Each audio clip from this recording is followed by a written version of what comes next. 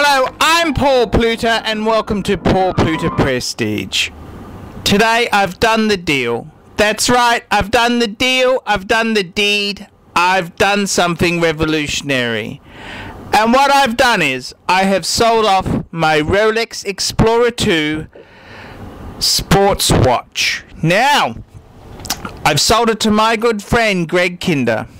Greg has put a substantial deposit down, and I will be parting with this piece very, very shortly.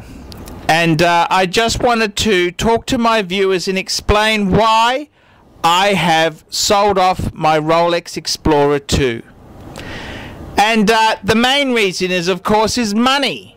I'm not as rich as most people think there. No, I'm lower middle class, I'm working class, and I need the money. I've bought a lot of pieces lately, and fuck, you gotta pay the piper.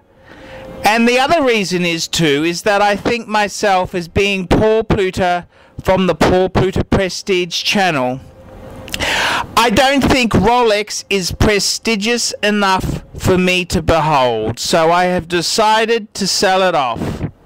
And it's with much sadness, because I've lusted after an Explorer 2 for a long time, and I'm finally parting with this friend after a tumultuous existence.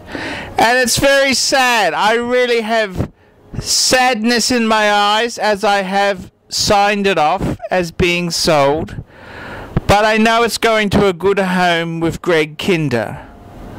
And the reality is, it just wasn't prestigious enough for the circles that I move in. And I've got to say, you know, an Explorer 2 is a great watch, but I've sold it off. I've actually conceded it's no longer getting enough wrist time because it doesn't hold enough status or prestige in my eyes.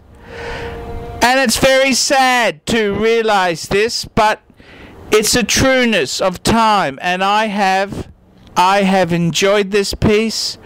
I have loved this piece, and it's with this same essence that I am saying goodbye to a very good friend.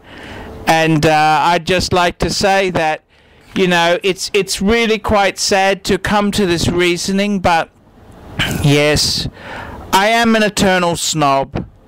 Brand names mean more to me than the use of an item. I am a snob, and it's just not providing enough status for me. I'm Paul Pluter, and I hope you've enjoyed this insight as to why I sold off my Explorer 2, and I hope you don't think that my decision was silly. Thank you.